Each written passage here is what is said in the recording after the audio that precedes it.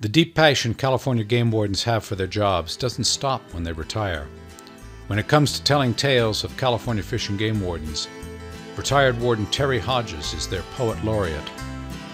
I was a game warden for 30 years and absolutely loved it. I had originally wanted to be a biologist, but I soon learned that game wardens had all the fun, so I became a game warden and never once regretted it.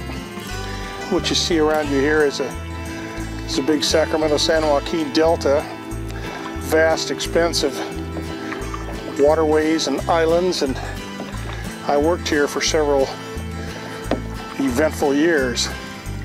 Thrills and spills a minute in the Delta. Our main adversaries during those days were the gill netters, outlawed gill netters that had been doing it for decades, and their fathers before them and their grandfathers as well. They tended to be pretty powerful people. They made a lot of money gill netting. They didn't want to stop when the government made it illegal. So I spent many, many nights in the Delta chasing those guys around. I was one of the few wardens that used a canoe for that. I could use a canoe to slip up on them at night. They wouldn't hear me coming. And it was an absolutely devastating tool to use against them. Made lots of good cases. What I always think about when I'm in these Delta waters, I think a lot about Jack London, who a lot of people don't realize, but he was a game warden for a couple of years early in his riding career. He worked out of a sailboat, a fast little sloop called the Reindeer. And he worked for about 2 years, and he wrote a book about his experiences called Tales of the Fish Patrol. Anyway, when I would work the Delta, particularly on long stakeouts and on dark nights, I would think of Jack London because he worked the very same waters. He worked the same places where I was working, chasing the grandfathers and great-grandfathers as the outlaws I was chasing. And I would also think of the wardens that were killed working these Delta waters, doing the same thing I'm doing. There were 4 of them that were killed. One was beaten to death, and 2 others were shot with rifles and left adrift in their boat, and the 4th one was killed by a shotgun blast. A story that comes to mind that I will never forget was a night that I used a canoe. Myself and another guy used a canoe to catch some really bad outlaws in a place called Grizzly Bay.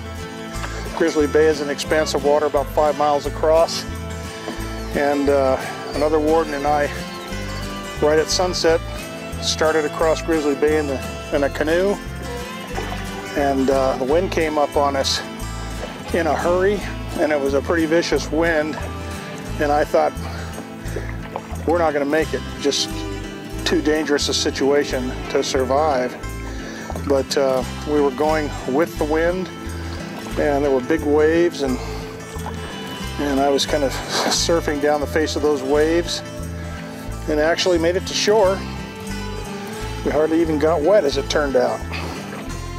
Anyway, when we finally saw him set the net, we saw him bring a big load of fish in, and we ultimately pounced on him and made the arrest.